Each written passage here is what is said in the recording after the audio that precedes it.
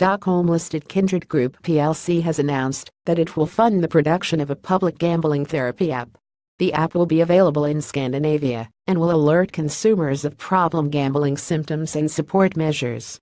The online gambling group details that the free app forms part of its ongoing commitment towards creating safe and secure environment for all betting customers. Initially, the gambling therapy app will be released in all 4 Nordic languages: Swedish, Norwegian, Finnish, and Danish.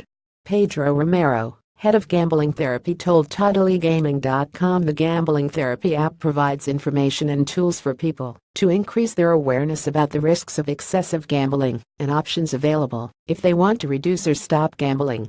Knowledge and information is always useful and can help destigmatize gambling disorder.